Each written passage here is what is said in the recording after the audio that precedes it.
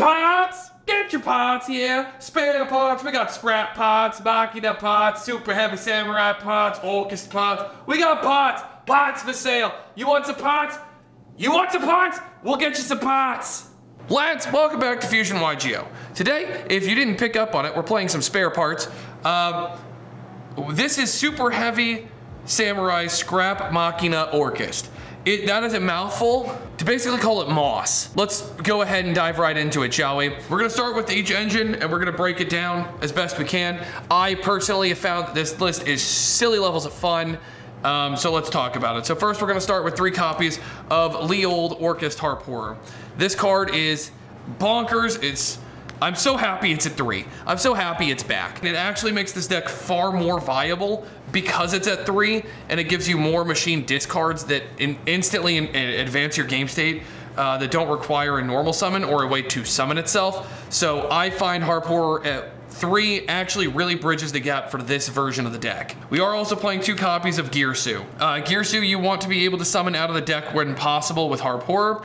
It's your second best card in terms of the Orcust engine, in my opinion. And it is another starter card. If you don't see any other starters, it is technically a starter. We were playing 1 copy of Orcust Nightmare. This card, it doesn't come up a lot, but it is able to trigger in the damage step with Babel live. So you wanna know that, especially playing a deck like this, where people are going to try to use the battle phase to kill your monsters occasionally. Nightmare is insane for that. And it's a foolish burial for the archetype. We are also playing 1 copy of Symbol Skeleton, Monster Reborn, 1 copy of World Wand, summons out of the banish or your DDR. And then we're playing exactly 1 copy of Babel and Crescendo, and that's it. Babel turning them all into quick effects, highly important, especially in the archetype. It turns every Orcust effect into a quick effect. Crescendo is an Omni Negate.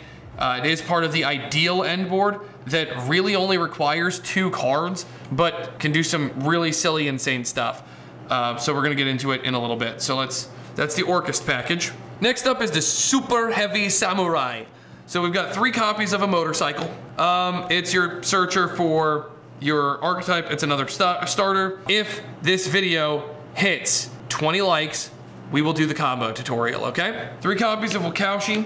Wakaushi will allow you to summon itself and then put another one in the pendulum scale, and then when it's used as synchro material, it puts itself back in the scale, giving you access to pendulum summoning, which is crazy. 2 copies of Big Benkai, only because you want to have one in the deck so you can use Wakaushi. But one of the cool things that I found is that you can banish this for another card in the archetype in the deck, and you can put it in the deck with Galatea to allow you the opportunity to use Wakaushi multiple times in a game. So if you get into a grind game, or if you open too many of them, there's ways to use it. Then we're playing 1 copy of Soul Piercer, which is just a searcher for any of the other cards. Soul Gaia Booster. 1 copy of Scales, which is a Monster Reborn and actually can matter if you have a way to it. The card's crazy. And 1 copy of Wagon, which is another starter, giving you another potential combo piece right there.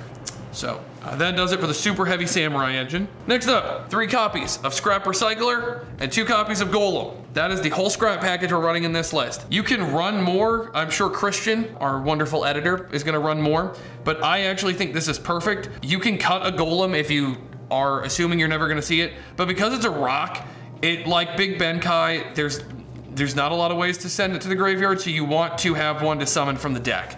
Highly important, not necessarily the way I want to run it, but it is the version, like the way you have to run it, I think, in this version. Next, we're playing 3 copies of Machina Fortress. This could get cut to 2, but I like it as an extender. It helps you clean up your hand from excess machines. And then we're playing 1 copy of Citadel and 1 copy of Ruin Force. Citadel is part of the Perfect World combo. Ruin Force is just a big body that can come up clutch as a secondary monster to summon from the graveyard, which allows you to set up your banish pile for other cards. We are also playing 1 copy of Therion King Regulus. It's an additional negate, and the perfect hand will give you this as well, but opening it isn't a bad thing because most of your deck is machines. The only non-machines are the 2 golems and the next 7 cards. and that's it. Everything else is a machine, except for the Spell and Trap.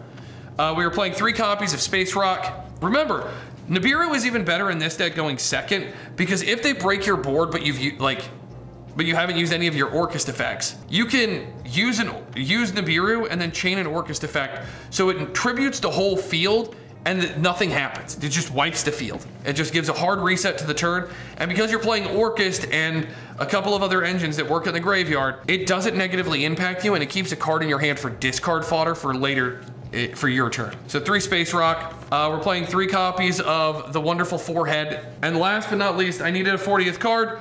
I went with Ghost Bell. It's good against a couple of different matchups, and I think it's a neat inclusion. That is gonna do it for the main deck. Let's go to the extra deck, which also has some changes that will be happening in the near future for me, but right now it is constrained. So let's get into it. 2 copies of Scrapped Wyvern. This could get cut to 1. You really only need it to go off once, and if it gets stopped, it's not a huge deal, but 2 Wyvern for now. You can change that out with other cards, maybe another Synchro monster, or like a Dispeter, which is an option. There's other cards you can run instead of this, but I like 2 Wyvern. It hasn't come up so far, but there are, in theory, ways that this can come up. We are also playing 2 copies of Galatea, the most important card in your extra deck, in my opinion. 1 copy of Longirsu, 2 copies of Dingirsu, the best boss monster in Yu-Gi-Oh, in my opinion. And then for the generic extra deck stuff, we're playing an IP Masquerena.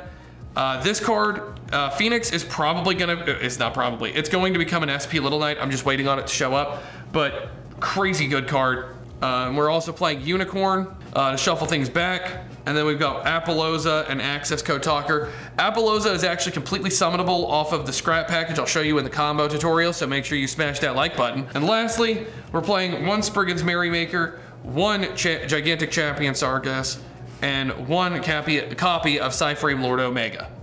So the reason for Omega is your end board ideally is gonna end on 4 to 5 interruptions. With Omega, you can rip a card out of their hand, so they only start with 5 cards, 4 cards, depending. So that's the theory behind that. It also puts Wakaushi back in the pendulum zone.